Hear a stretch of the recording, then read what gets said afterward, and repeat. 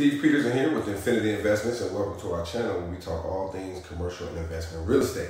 And in today's video, we're going to be talking about the pipeline principle. Now, this pipeline principle is not something I made up. It's something I teach to my real estate agents, and it's very, very important in all worlds of sales. But I'm going to talk to you about how the pipeline principle directly relates and is important to real estate investors, also real estate developers, and anybody who is a professional in the real estate business who is needing to make deals happen, all right?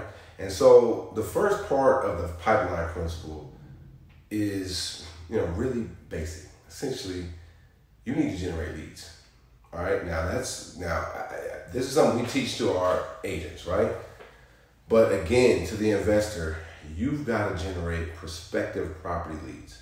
If you're an agent, you got to develop prospective sellers and buyers, investors. If you're a developer, prospective sites, whatever it is, you've got to have a system of continually bringing these opportunities your way on an ongoing and continuous basis. And notice that I said system, all right? Because if you're relying on yourself to do all the hustling and bustling to bring in these leads, once you get the business, once you get going, then it becomes difficult to generate the leads. So you need a system to continuously generate leads. And I got a coach in the commercial real estate business, Coach Bob McComb, Top Dogs Commercial Real Estate. He always says that you got three businesses. When you're running a business, you got three businesses you run. You got lead gen, lead conversion, and the actual practice of what your business is. So that applies everywhere, right? So the pipeline principle starts with leads. Now, it seems pretty basic, right? But I think this is the biggest challenge to all people in real estate sales, all people in real estate investors. Real estate investors don't got enough leads. So what do? Y'all go to LoopNet, you go to the internet, and you look and see what's on the market, something that everyone else has seen, right? So you need to figure out ways to systematically generate leads that are off market. If you're an agent, you can't go list the property that's on market. Now, if the property goes expired, you can call that person, but you've got to develop a system of generating leads that are not listed yet, right? And that applies to investors, developers, and agents. And just give you a couple of things that we do on a consistent basis to do that. Number one is cold call. Yeah, I know it's old school, but it generates leads, especially in commercial real estate, because our business, let's face it, it's an old school business, right? So you got to pick up the phone and dial, especially if you're just getting in the business and you don't know anyone, right? Because you've got to talk directly to the seller, the property owners, okay? Another great way of generating leads is direct mail. Another old school method, but if done right, brings you leads. Now, what the type of leads that we want are the seller leads. All right. Now, again, it's across all platforms. You're a broker, you're an investor, you're a developer. You want seller leads. So you got to talk directly to the seller. Cold call, direct mail, great ways to do that. Now, another way is targeted advertising online, whether that's Google ads, YouTube ads, Facebook ads. You can target pretty succinctly, especially through groups, who owns property and develop an advertisement that would attract them to call you. And you've got to figure that out and do it on an ongoing basis. It's not a one-time thing. You don't run an ad in 1 month and say, it didn't work. You run an ad, whether that's print ad, online, direct mail, whatever, it's got to be a program. You got to run it 3 to 6 months in a row, tweak it, and kind of go from there, all right? And so there's just a couple of ideas. There's a whole myriad of ways of how you can go out and generate seller leads, right? And if you just Google seller leads on YouTube, I'm sure you're going to get a bunch of videos. Bottom line, man, you got to have them coming in, all right? Because that's the fundamental part of your pipeline. Now, next thing you need to do is you need to work on your lead conversion system. So when you are analyzing properties to evaluate, you got to get a bunch of them to look at. And I've read a lot of Robert Kiyosaki books, and one thing he said that stuck out to me earlier is that any investor worth your salt, you got to look and evaluate at least 100 properties to get to one property that makes sense for you, right? Hopefully, you can streamline some things to where you're not actually running numbers on that many properties. But bottom line is, you got to look at a lot of properties. That's why we talked about lead gen first, all right? Now, you have to have a metric to say, how are we going to convert these leads into deals, right? If you're an investor, the first thing now you are doing a little bit more screening of those deals. Now, the screening of those deals starts with you having a clear outline investment criteria. I've got other videos on how to define your investment criteria, but bottom line is you need to know what you want, all right? And you don't want to just say, hey, I'm just looking for a good deal. No, you want to be like, well, I'm looking for properties that are between 5 and 6% cap rate, that have significant upside in the rents, where I can generate 8 to 10% cash on cash return and at least 20 to 25% internal rate of return.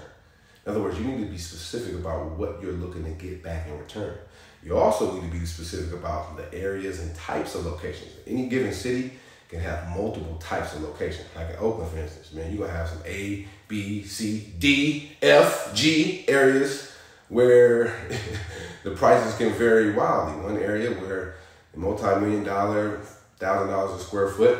One area where it's gonna be a little bit rough around the edges, right? You know what I mean? And it's tough like that, all right? Every city has those areas. You need to figure out where you're comfortable with and where you want to make money at. Let me just say this. Don't necessarily look at your investment properties as where you want to live.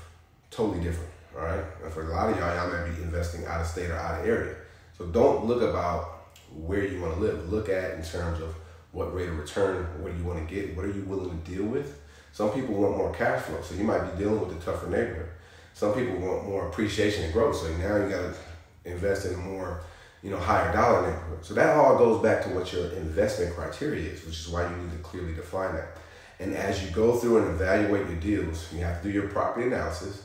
Again, I got a bunch of videos on how to run numbers and do your property analysis. The numbers need to fit your investment criteria. That's the number one thing about converting leads in investment, is making sure the numbers match your criteria. If they don't match, move on.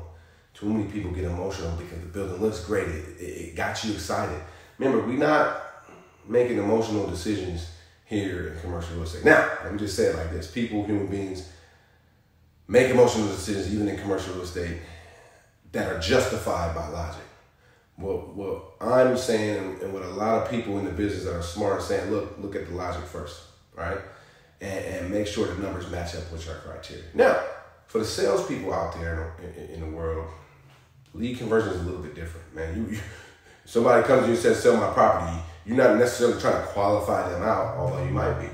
But what you're really trying to do is bring them into your ecosystem. So when you're qualifying or you're converting leads, what I'm going to say to you is this: is you just need a program to be able to bring the ideal customer, your lead that is now coming to your database, bring that person to an actual client. And the way we do it is we like to set up a series of meetings. When we first get a lead, we want to book an appointment. We want to sit down, we want to talk to people. And when we do this, the main thing I tell our agents is to make sure that you are asking what, how type questions, and then you listen to the person. You ask questions and you listen, and you move them along to the next step. So if you set up a listing appointment, you want to go in there. You don't want to just go into how great you are, how great your company is. You want to listen, you want to ask questions, and you want to move them to the next step. Hopefully that's signing a listing agreement, but if it's not, maybe it's a follow-up meeting. And in between that follow-up meeting, you can send them something of value. And I advocate sending investors things of value that they can use in their investment career as you're bringing them along the process and getting them to do business with you. So the biggest thing I say about the lead conversion in the real estate sales is ask questions that are designed to get the client thinking and talking about what they want. And the more you do that, you build rapport with them. And the more rapport you build, the more real questions that you do. You are qualifying them in a sense because you're making sure that they're the right customer for you. But what you're really doing is building rapport with them. And also they're telling you valuable information that you can use to make sure that, you do business with them. So that's very, very important about lead conversion. And so for investors and agents, it's a little bit different, but it's the same principle applies. You basically have to know what you want, know what your ideal customer is, know what your set criteria is, and make sure all the leads that you have, you bring them through that conversion process. Here's the one thing is try to minimize things getting lost between the cracks. I can say I've lost out on a lot of business from letting deals, people, etc. slip between the cracks. So what I've been spending a lot of time on is investing into my process, investing into our system to make sure that don't happen. Because you never know what deal is going to be the big one for you. Something that you think might be big may fall apart. Somebody that you may discard or deal you might discard, I'm not going to happen. That might be the one that you need. So just make sure you have a system and a process that doesn't let things slip between the cracks. And the last thing I want to talk about on the pipeline principle is closing. Okay? You've heard about the acronym, all ABCs always be closing, from the Glenn Ross movie. If you're in real estate, you probably saw that movie. It's an old school Alec Baldwin movie about, selling real estate. So, and always be closing is accurate. I think you have to always be closing in everything that you do. So everything that you do within this process is moving towards a close, especially in sales. It doesn't mean you're some over anxious, overbearing, pushy salesperson.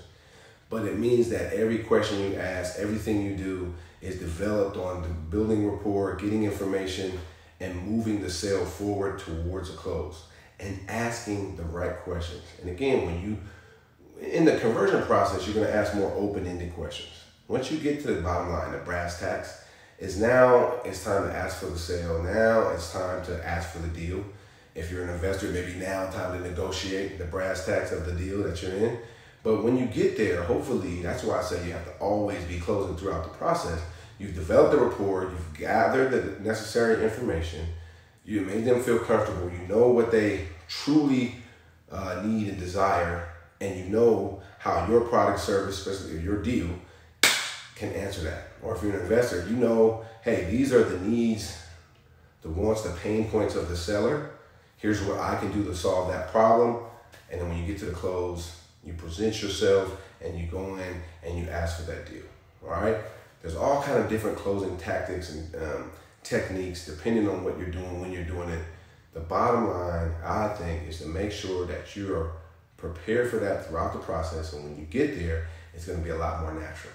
Okay? And remember to ask for the deal. After you got to the end, don't ask them like, hey, what do you think about it? You want to ask, like if you're at a listing presentation, you're going through it, you built your rapport, you said, here's the listing presentation, you don't want to, hey, what do you think about it? You want to say something, well, when do you want to get your property sold? Well, I want to get it sold next week. Okay, there you go. Let's get this listing agreement signed. Let's get this property in the market. Let's get your property sold, and we can start looking at the next up leg for your exchange. All right? Or if you're an investor, you're at that price, you've gone through, you've walked the property, you've done the numbers, you've looked at it, you've talked to the other broker. All right, now it's time to put your offer on the table. Put your offer on the table. The other broker calls you back. Are you crazy? This number's too low. And all this type of stuff. You want to ask some calibrated closing questions. Well, look, what is it going to take to get this deal done? Simple. I learned that from a very experienced investor. Doesn't mean that you're going to give them what it takes, but what does it take to get this deal done? Is a great question that forces that seller or that broker to give you, hey, well, this is where it's going to be, because when we're in investing, we're in negotiation, a lot of back and forth. The more of these type of what and how questions you can ask, you can build rapport, but you can also get valuable information you need to close the deal, right? So it starts with your funnel, starts with your leads, it then goes to your lead conversion, and then it ends up getting to the brass tacks of closing the deal. Make sure you ask great questions. You might ask what and how questions, and you don't ask them what they think. You just move forward with a positive assumption of the sale, asking questions to the end, and you get your deal done. But the bottom line is, y'all, it starts with leads. You gotta have leads. You gotta convert the leads, and you gotta close the deal. I hope this was helpful to y'all in either your sales business or in your investing career. If it is, throw me a like, subscribe to the station, but let's definitely stay tapped in and let's do some business. Best of success to you in your investing or sales career. Peace out.